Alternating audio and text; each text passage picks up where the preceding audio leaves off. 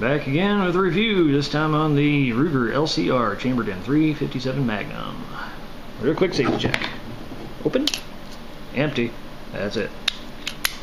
So, this little guy is awesome. Great concealed carry piece. With a few caveats. Not so much because of this gun in particular, just again, the nature of revolvers. And I'm going to have to just do a video specifically on the whole semi-auto versus revolver issue, but for now, pertaining to this in particular, this is a great revolver. Again, we're empty here, and I can dry fire this safely. But the trigger pull on this, especially for a double action revolver, is just great. It's very smooth. Of course, it's long being a double action revolver, but it is so smooth and really not that heavy. We're talking maybe 6 pounds, I think. I mean, this is nice enough that, I mean, I've had some female shooters that handle this and they usually don't like double action pulls at all. It's too much, I can't. They sometimes physically can't pull the trigger. Sorry, not trying to be sexist, just a fact. But this one, no complaints as far as the trigger pull. The size is wonderful. I mean, it's very compact, fits the hand great. This is a Hogue handle type, or not handle, it's the Hogue tamer grip, I should say. I'm getting confused with their slip-on grips. This is an excellent grip, and it was, of course, made with this gun specifically in mind. This is their default grip. They have a, no, not Laser Max, I forget what brand, but there's a laser grip that they have, and it's more of a hard rubber with a laser along the slide here. And, you know, that one doesn't work as well as far as taming recoil. This one, great feel. I love the finger grooves that they have on here. It's just very organic, just like that whole piece of clay molded to your hand kind of feel. And typically I don't like having my pinky hanging off here, but the way this is shaped, I mean, if you see how this has even got kind of a reverse curve, it's really just made to have your pinky tuck under there, and it's still, you don't feel like your pinky's hanging off in space. It feels like you're still getting some grip back there. So it's very comfortable, and it hides because this, again, as I always say, the grip is the hardest part to hide.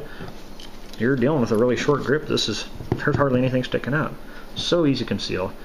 This is one of the few things I would consider for pocket carry, really. That's famous, you know, snubby revolvers have always been known for as pocket pistols. They're not really pistols, it's a kind of a misnomer, but they are excellent little pocket carry items, and especially this was made with that in mind because you have this very smooth backstrap. There's no external hammer. This is all internal, and Ruger has a patented special mechanism for their trigger. This is not a typical, just a shrouded hammer. This is something entirely different. It has involved some cams and some, I don't know, some engineering terms I don't even understand because I'm just kind of simple. But this is just a very compact, sleek little package, and it weighs hardly anything. I mean, this is the .357 model with the steel frame. I believe it's stainless steel. It's coated with some kind of a nitride something or other, unobtainium whatever material, and the cylinder is also stainless steel, and it is also coated with some kind of an anti-corrosion, sort of an anti-glare finish on there, and I have not had a single problem with rust on the frame or this. The front sight, however, is just blued steel, and that's the only thing I've ever had rust on this, and that was weird because I was carrying this for about a week earlier this year, just non-stop because I was out of state and traveling. And of course, this is just, if you're carrying long distances, this is really nice to have as far as a compact carry piece. And this front sight just started turning orange, and I don't understand why, because I have a perfectly sealed holster. Has never had any issues before, and that was the only thing. But other than that, I mean, I've had the whole back end, even part of the cylinder, I've had it just coated in sweat, just drenched. You know, hot summer days in Arizona, not a problem. No rust. I mean, you can't make polymer rust, obviously, but even this steel portion here, no problems. Sorry, I got on a sidetrack there, but I was talking about weight. The weight of this, the .357 model, is a little heavier than the 38 Plus P, which is lighter. However, even if you don't plan on shooting .357 Magnum out of this, either at the range or as a carry option, that helps. It's not enough to notice as you carry it, and it's not enough to be a problem, but it does help tame the recoil a little bit more. And that's I'm getting on the minuses here a little bit already. But one of the minuses on this, because it is so light, and you are shooting, you know, either 357 Magnum here. This would be Hornady Critical Defense. If you're going to shoot out of a short barrel, this would be something I would go with, because this is optimized for short barrels. Or 38 Special plus P. This is Spirit Gold Dot. This is also optimized for short barrel applications, specifically for these kind of things. You talk about the recoil of these, you feel it. I mean, 38 standard pressure, not bad. It's poppy, but it's not bad. 38 plus P, barely any different. 357, wow, yeah. You put about 2-3 rounds to this, you put a cylinder full, you're done. That's it. You just, I'm out. I mean, it is not anything I would remotely call pleasant. It's not uncontrollable. It's not like you pull the trigger and it goes flying out of your hands. It's just downright unpleasant. It stings. It'll bite you. And even with this very squishy, nice, comfortable, well-formed, well-made grip, it's just physics. You know, it's inertia and mass and all those other terms. That's just how it is. So, female shooters or people sensitive to recoil in general, really turned off a lot of the time by the heavy recoil, especially with 357. 38 standard pressure, yeah, it recoils less, but if you're using it for defense, you're going to want 38 plus P. And that one, it might turn some people off from it. Just one of those things you want to either borrow from a friend or rent one at the range to find out just how well you feel about the recoil on this. It's subjective. Me, I'm okay with it, as long as it's 38. 357, I would say this feels just about on par with the Kel-Tec PF9 that I had, and that was just, I don't know, it really did not agree with me. Just, it stings. So, I'm a wuss, I know. So there's the recoil. The awkward reload on this also is another thing. You know, and getting into the whole revolvers versus semi-auto deals, reloads on any revolver are gonna be tricky. You're really gonna have to practice at them. But even so, the way this is made, this grip, this wonderful squishy Hogue grip, gets in the way of things. When you're ejecting your spent shell casings, I got a live round here, but I'm not chambering it per se. But when you eject them, a lot of the time it'll hang up on this grip right here. It just kind of sticks out just enough to where it kind of drags on there. So you'll poke out the first 3, and then you'll have to turn the cylinder and then stick them out the rest of the way. It doesn't always happen, but sometimes it does. It's just very annoying. So I would not really carry this with the idea that you're going to get into some kind of a heated gun battle or use this as a competition pistol or anything like that where you're going to do so many fast reloads. This, I would say, would be something to carry for a low-risk kind of, say you're just walking around your neighborhood and you don't live in that bad of a neighborhood, but you want something against, like, dogs or maybe the random mugger kind of thing.